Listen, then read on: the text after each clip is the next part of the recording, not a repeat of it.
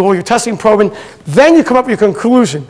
And I said to my daughter, I'm going to use this in class, and I'm going to call it automotive science, because that's what it is. It's the same routine. And you know, when you have a passion for cars and a passion for diagnostics, and you like to unravel puzzles, you're not even safe when you go to the bathroom. And I was in the bathroom, and I was washing my hands, and I went to dry them. I walk over to the one, it wouldn't work. I didn't understand why, and I'm like, I saw something different about it, and I have to show you these videos now. I have a little problem with, hold on guys, I have to show you the videos. That's my buddy there. He said, I'll help you out with this one, John. I said, okay.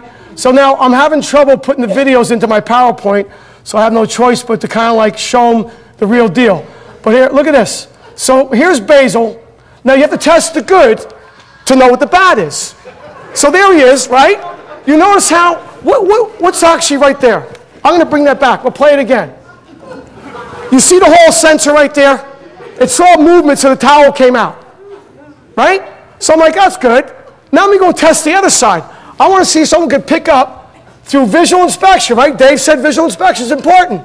I want to see if anybody can figure this one out. The clues are all there.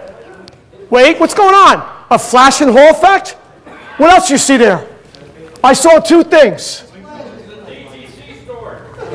Yeah, you see what he said? There's a red light on right there. You see that? That's a trouble code. So my visual inspection was, there's something wrong that one's doing, the other one's not doing. So by looking at that, I gotta do it one more time. By looking at that, that flashing light's to get your attention. The other light's to tell you something wrong. You know what was wrong with it? I looked deep inside, it was out of paper. It pulled on the towel and it said a trouble code, and it flashed the light like a check engine light. You ever misfire in a car? The first thing is get your attention. My hands in there, I had to yank the whole harness down. It was in a really bad area. And basically, when I pulled it down, you see right there where the corrosion is? It bit the wire in one little tiny spot. I'm like, how can it be with my Hummer? There could be like 100 vehicles with this problem, it'd all be like a bad sensor, right? But my particular vehicle, not the 65 those on Identifix, ended up being a similar problem with a different end result. Now I have a check engine light on. Must be somewhere on my scan tool. And it was an aftermarket scan tool. I'm not here to beat up aftermarket scan tool. I'm just telling you what happened to me. So when you have a U code, understand that it's the computer not liking what it sees on the network. It's a U code is like, how you doing? How you doing? It's a finger pointing code. That's all it is.